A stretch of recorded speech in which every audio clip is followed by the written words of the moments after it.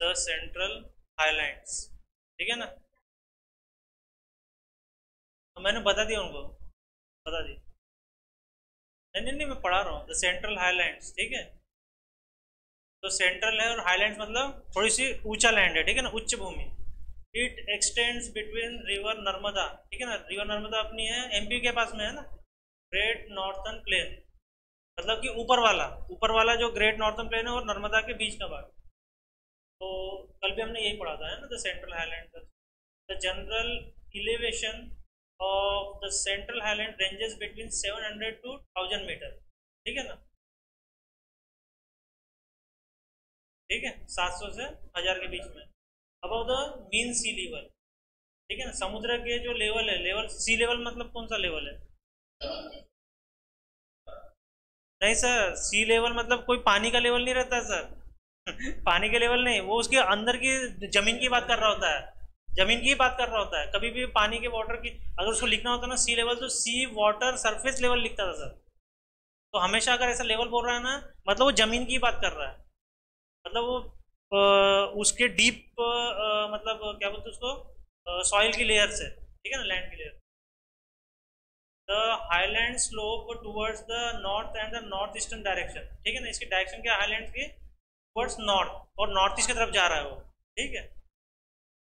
Aravalli ranges, it forms west north western as of the central highland, ठीक है ना। ये इसी सेंट्रल हाईलैंड की वेस्ट और नॉर्थ, ठीक है ना, वेस्ट नॉर्थ वेस्टर्न एज, वहां के उसको उसकी लेयर बना रहा है, ठीक है। This hills extend from the Gujarat, Gujarat से आ रही है, ठीक है, टू राजस्थान टू दिल्ली, ठीक है, ठीक है, गुजरात से आ रही है थ्रू राजस्थान टू दिल्ली, ठीक है ना, गुजरात से होते हुए राजस्थान से होकर दिल्ली से in the north eastern direction for about 7 kilometre 700 kilometre. यहाँ पे ये हाइट है 700 से 1000 मीटर की, और ये पूरी है, ठीक है ना, वहां से उधर की बता रहा है, और ये इधर इस एरिया में जो है ना 700 किलोमीटर में फैला है। The highest peak of the Aravalli is Guru Shikhar, ठीक है, नियर माउंट एबू। अपने इंडिया में सबसे ऊंचा माउंटेन कौन सा है? चला गया है इसमें, ये नाम नाम है, क्या बोले क्या बोले? हाँ वही वही है, केटू, वही है, हाईएस्ट पीक वो है, ठीक है ना। हम्म। हाँ हाँ, मालवा प्लेट्यू, ठीक है ना, मतलब एमपी यूपी के पास का, ठीक है। It lies the south east of the Aravalli, Aravalli कहाँ है? राजस्थान, मतलब आप सिर्फ राजस्थान बोलो क्योंकि समझने के लिए, अब इतना अगर बोलोगे नहीं यहाँ से लेके तो कंफ्यूज हो जाओगे, ठीक है। तो उसके साउथ ईस्ट में है, मतलब इधर इधर ऐसे ऐसे जाएगा, ठीक है। To the north of Vindhyachal, Vindhyachal कहाँ पे? मध्य प्रदेश, मतलब देखा जाए तो ज़्यादातर मध्य प्रदेश में ही है, मतलब इधर फैला भी है आजू बाजू, लेकिन मध्य प्रदेश से रिवर करेंगे तो ये अपने को थोड़ा पता चलेगा कि मध्य प्रदेश की जो लेयर है विंध्याचल की उसके ऊपर, और अरावली के साउथ मतलब बीच का भाग ऐसा वाला। तो रिवर चंबल, बेतवा, देखो ये सब वहीं बहती है, ठीक है ना।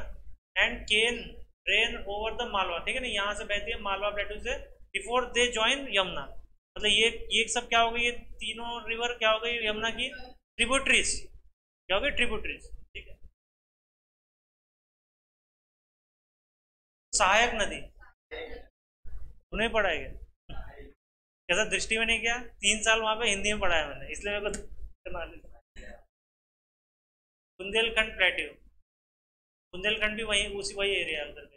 The part of the central highland which extend to the, मतलब ज्यादातर एमपी के पार्ट है ये, ठीक है, extend to the east of Malwa, Malwa इधर है तो ईस्ट ऑफ उसके इधर, ठीक है, is known as Bundelkhand plateau and is further followed by the Baghelkhand. Bundelkhand और बघेलखंड की आप पोजीशन देखना गूगल मैप में जाके, पास पास भी दिखेगी, ठीक है, ठीक है ना, इनकी पोजीशन देखना चाहिए, ठीक है ना।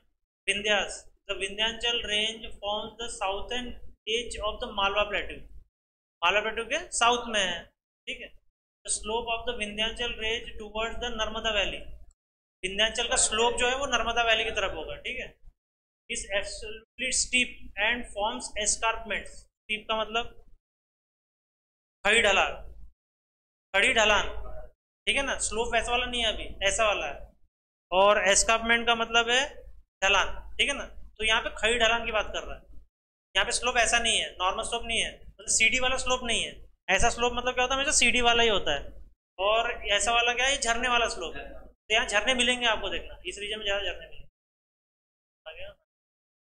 यहाँ नर्मदा नदी पे कितने कौन से झरने हैं ये कल लेके आना, सॉरी परसों को। और उनके मीटर्स भी है, कितने कितने मीटर्स के हैं। तो फेमस है, फेमस अच्छे हैं झरने हैं नर्मदा वैली पे बनने वाले, ठीक है। झरने को, झरने को क्या बोलते हैं इंग्लिश में? डैम्स? डैम नहीं, नाम वाटरफॉल, ठीक है। हाँ तो इंग्लिश में it separates north India from south India, ठीक है। ये जो विंध्याचल है ना, ये क्या है, साउथ इंडिया और नॉर्थ इंडिया को बराबर हिस्सों में काटता है, ठीक है। ये अच्छा प्री का क्वेश्चन। इट कंफर्म, अब ये किसके साथ कंपेयर कर सकता है पूरे। अच्छा, इंडिया को कौन सी लाइन काटती है? ये इक्वेटर, कैंसर और वो अपने उसमें कैप्रिकॉर्न में कर्क रेखा काटती है ना बराबर भाग में। तो इसको इक्वेटर कहाँ से, कर्क रेखा काटेंगे ना, बराबर दो भाग में काटती है। ये कैंसर, ट्रॉपिक ऑफ कैंसर, तो ये वाली रेखा, और इसको कंपेयर कर सकते हो विंध्यन को। ये कंपेयर करके क्वेश्चन पूछ सकता है यूपीएससी।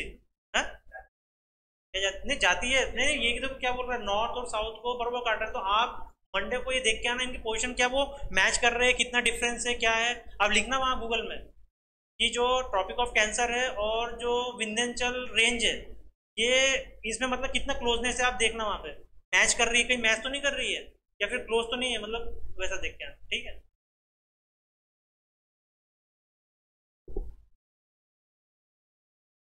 वहाँ के पूछता है UPSC question. It confirms that Narmada flows through a rift valley.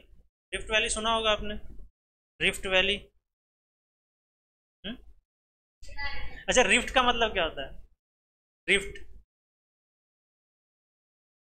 Rift सुना होगा ना रिफ्ट कई बार, लेकिन मीनिंग नहीं पता ना, लेकिन अब जैसे मैंने इनको पूछा था फिनोमिनन का मतलब क्या है, तो इन मतलब अपन फिनोमिनन बचपन से पढ़ रहे हैं, लेकिन मीनिंग नहीं पता था।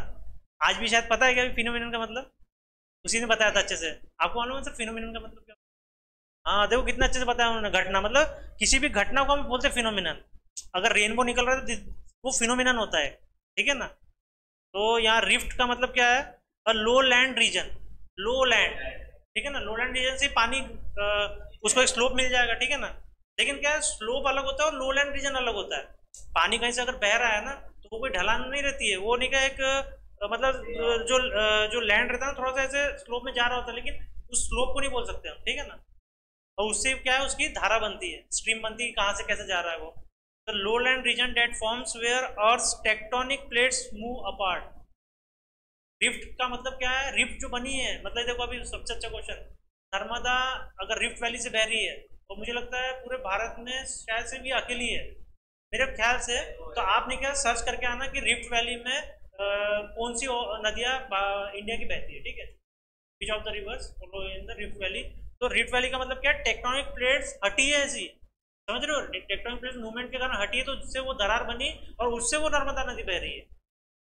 मतलब देखो नर्मदा नदी का मतलब जो पहले अगर फ्लो होगा तो कुछ और होगा, कहीं और जा रही होगी, तो वो टेक्टोनिक प्लेट्स ऐसे होने के कारण वहां से उसको मिल गया और वो ऐसे जा रही है, समझ रहे हो। तो कितना काम का है ये रिफ्ट वैली, बहुत अच्छा क्वेश्चन है बनता है। The valley of Narmada is situated between the Satpura in the south, Satpura south में है और विंध्यन नॉर्थ में है, तो इसके बीच में से ये वैली बन रही है, ठीक है ना। मतलब ये दोनों यहाँ पे मतलब वो रिफ्ट क्या होता है, टेक्टोनिक प्लेट हटी होंगी, सही है। This valley has been formed due to the subsidence of the land mass between the Vindhyas and the Satpura. तो subsidence का मतलब क्या है, देखो वैली फॉर्म्ड हुई है, ये दोनों लैंड है अंदर दसना क्या नहीं, इसका मतलब क्या है, हाँ वही है, मतलब उतार है, लेकिन उतार है और सिंकिंग है। मतलब जो लैंड मतलब कि देखो ये जो समझ लो ये है अपना विंध्यान और ये क्या है सतपुड़ा, तो इसके बीच की जो जो है ना वो ऐसे सिंक होते गए ऐसे ऐसे, मतलब ये जो लैंड है ना यहाँ का वो सिंक होते गया। जैसे कि अपना रन ऑफ कच्छ है, वो नहीं, समुद्र में कई साल तक डूबा था, एक दिन वो क्या हुआ, भूकंप टेक्टोनिक प्लेट से ऊपर आ गया, तो वो अभी कई साल बाद वापस जाएगा बोलते नीचे, कई साल बाद रन ऑफ कच्छ देखा है क्या, सफेद सफेद पूरा लैंड है, वापस जाने वाला है नीचे। ऐसे बहुत सारे लैंड है जो ऊपर नीचे आते रहते हैं, ठीक है ना। Satpura range, it is formed by the series of scarf plateaus in the south. Scarf, scarf कुछ मीनिंग निकल रहा है स्कार्प से? स्कार्प, अगर सिर्फ मैं स्कार्प कर दूं तो स्कार्प, स्कार्प।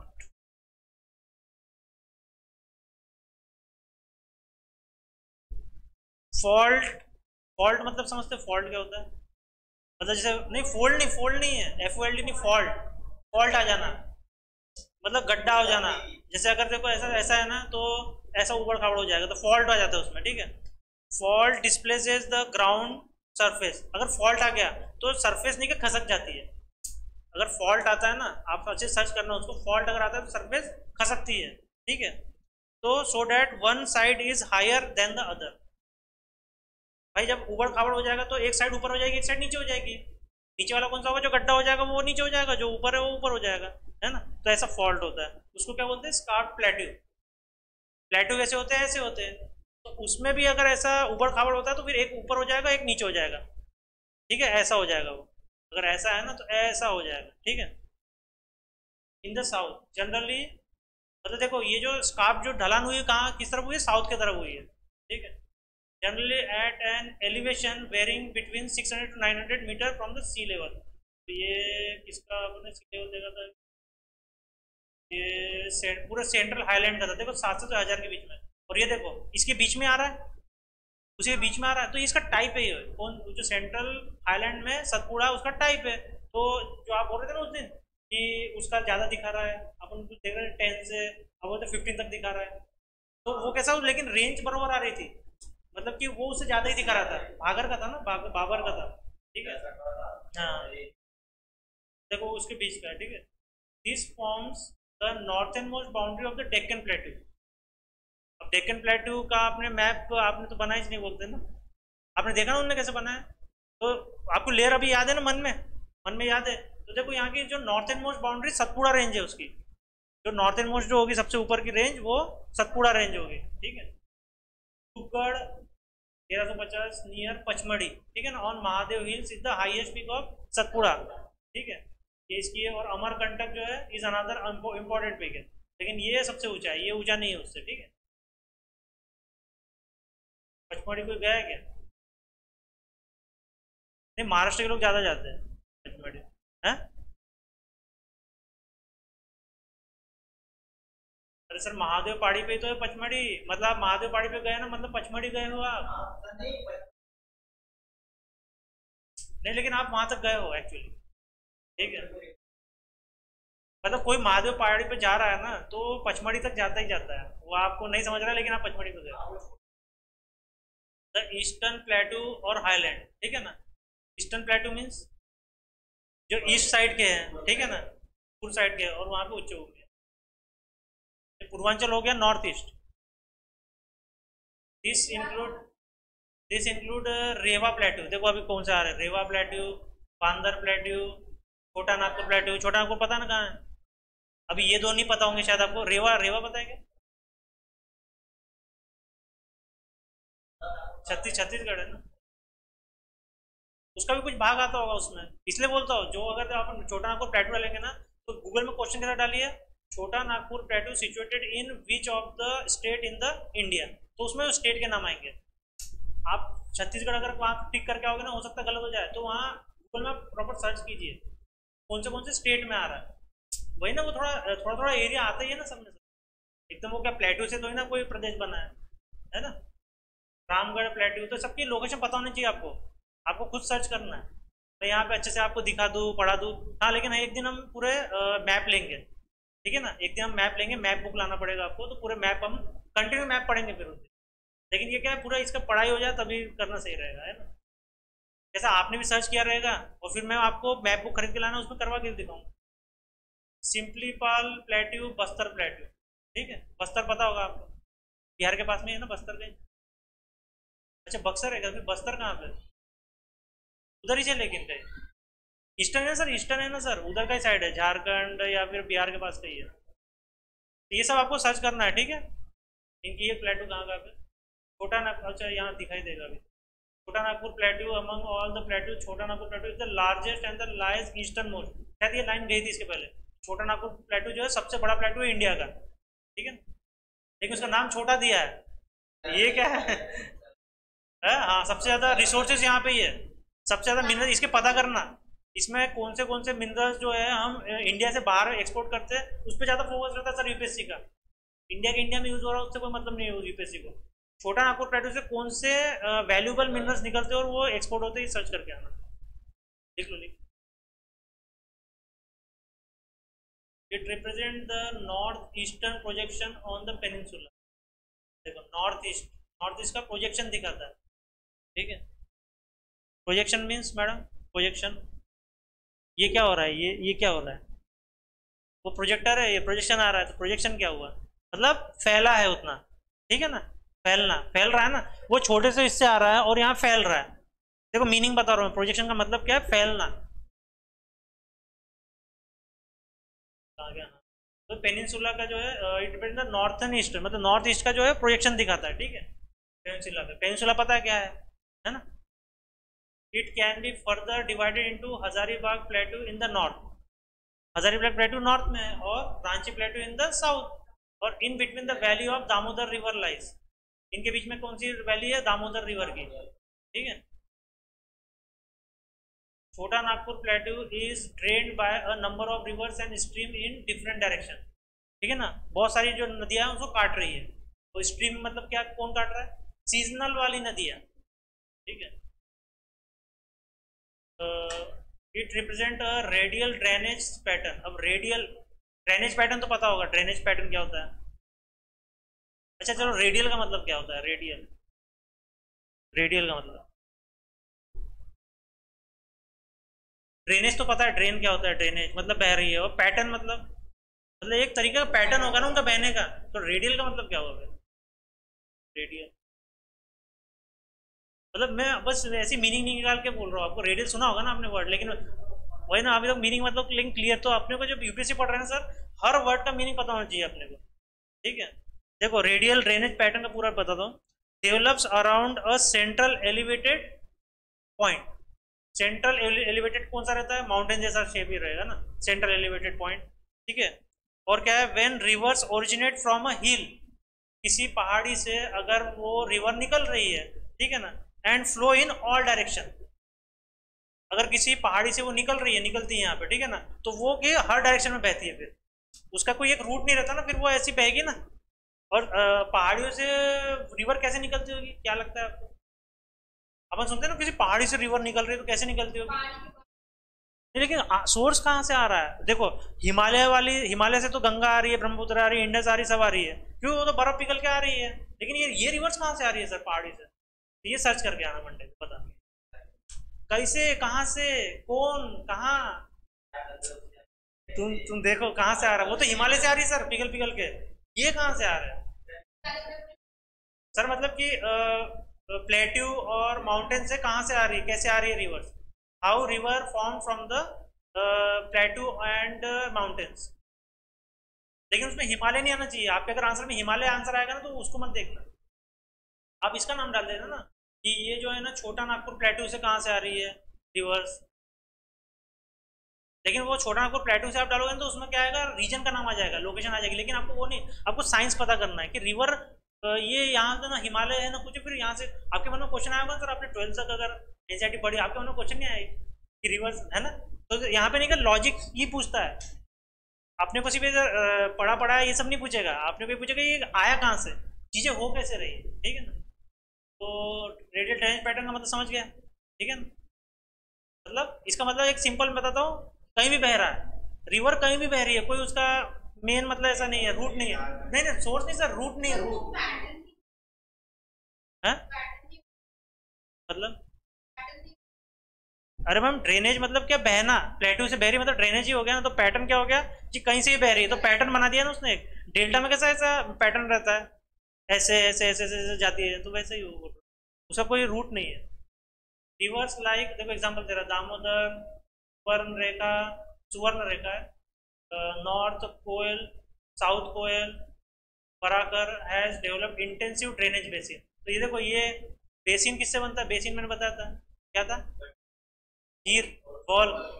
तो ये जो है ना एक्सटेंसिव ड्रेनेज बॉल बनाते फिर, ठीक है ना। एक्सटेंसिव मतलब बहुत गड्ढे गहरे वाले बनाते थे, ठीक है ना।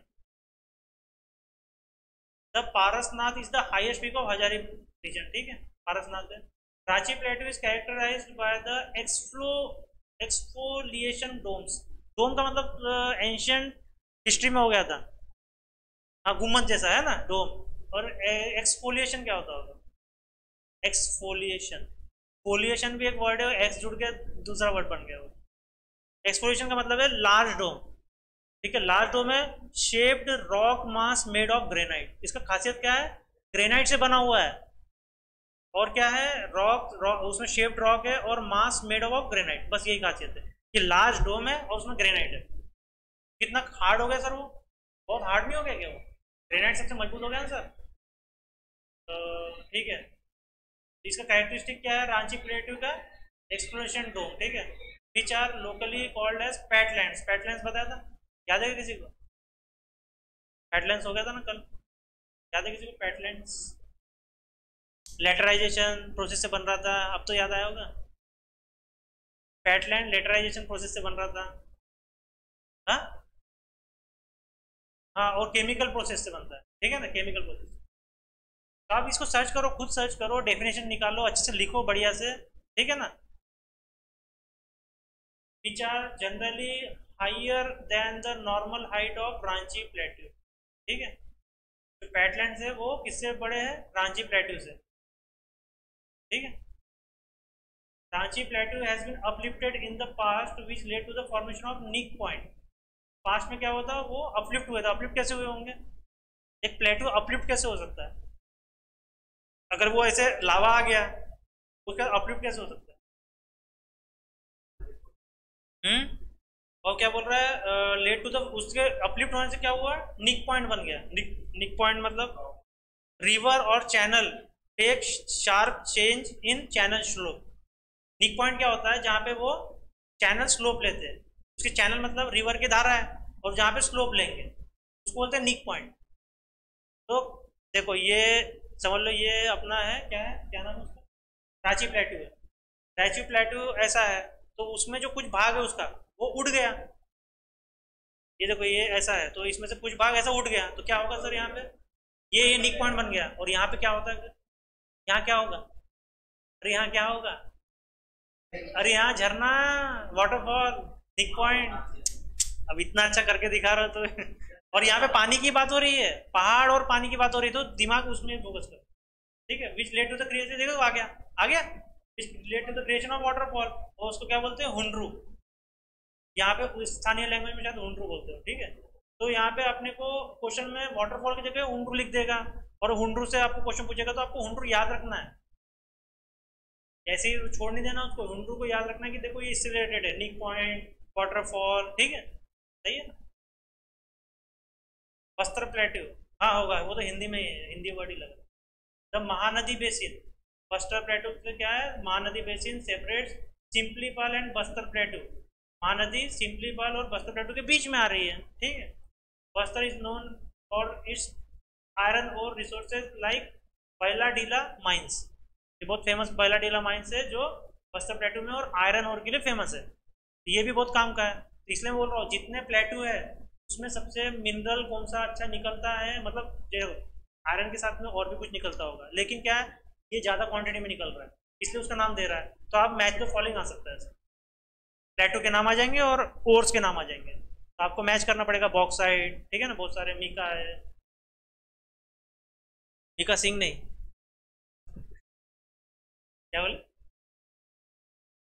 मेघालय प्लेट्यू, मेघालय और शिलोंग प्लेट्यू मतलब सेम नाम है, ठीक है ना। मेघालय अगर कौन आता है क्वेश्चन में, या शिलोंग प्लेट्यू आता है, सेम ही है, ठीक है। Represent the extension of the peninsular plateau, ठीक है। पेनिनसुलर कहाँ पे है? ये पूरा इतना भाग जो है, इतना ये पेनिनसुलर है, तो इसका एक्सटेंशन उधर है, लेकिन वो पेनिनसुलर भाग नहीं है, लेकिन उसका एक्सटेंशन जा रहा है उधर, ठीक है। तो लाइज बियॉन्ड राजमहल, तो ये इतने एरिया में है, ठीक है। This Plato is separated from the main block by the Garo Rajmahal gap, ठीक है ना। ये कहाँ से सेपरेट हो रहा है? मेन ब्लॉक बाय द गारो, गारो और राजमहल गैप में। गारो हिल्स अलग है, राजमहल हिल्स अलग है, उसके गैप में, ठीक है। बीच are form by the down faulting, faulting का मतलब समझ गया, फॉल्ट हो सकता है कहीं पे, तो ऊपर नीचे हो जाता है जमीन, ठीक है ना। तो which is form by the down faulting, मतलब ये डाउन फॉल्ट से बना ही है। इसकी खासियत क्या है, डाउन फॉल्ट से, डाउन फॉल्ट मतलब नीचे अंदर गया है, स्पेशल दिखा रहा है, अब फॉल्टिंग में दिखा रहा है, ठीक है। तो फॉल्टिंग ज़्यादा डाउन ही होता है, ठीक है। It was later field by the sediments deposit, sediment deposit मतलब, और इंग्लिश में, हाँ ग्रेवल सील्ट, आपके नाम आने चाहिए सर। जो अगर मेंस में अगर आप लिख रहे हो ना, सेडिमेंट्री रॉक्स के बारे में लिख रहे हो, सेडिमेंट्री डिपॉजिट के बारे में, उसमें सील्ट, रॉक, ग्रेवल, ये सब वर्ड्स आने चाहिए, क्ले, मड, ये सारे वर्ड्स आने चाहिए उसमें, तब वो एग्जामिनर आपको देगा कुछ मार्क, नहीं तो नहीं देगा, ठीक है। तो देखो ये डिपॉजिट कौन ला रहा है, गंगा और ब्रह्मपुत्र, ठीक है। तो ये जो गड्ढा गैप हुआ उसको इनने भर दिया, इन दोनों ने, ठीक है। The western and western central and the eastern part of the plateau, ठीक है। वेस्टर्न, इसी प्लेट्यू का western, central, eastern part of the plateau are known as Garo, Garo hills, खासी, जानतिया हिल्स एंड मीकर हिल्स। मतलब कि देखो गारो जो है ना वो वेस्टर्न है, सेंट्रल वाला खासी है, और जानतिया सॉरी मिकी हिल्स जो है अपना ईस्टर्न है, ठीक है। ये अब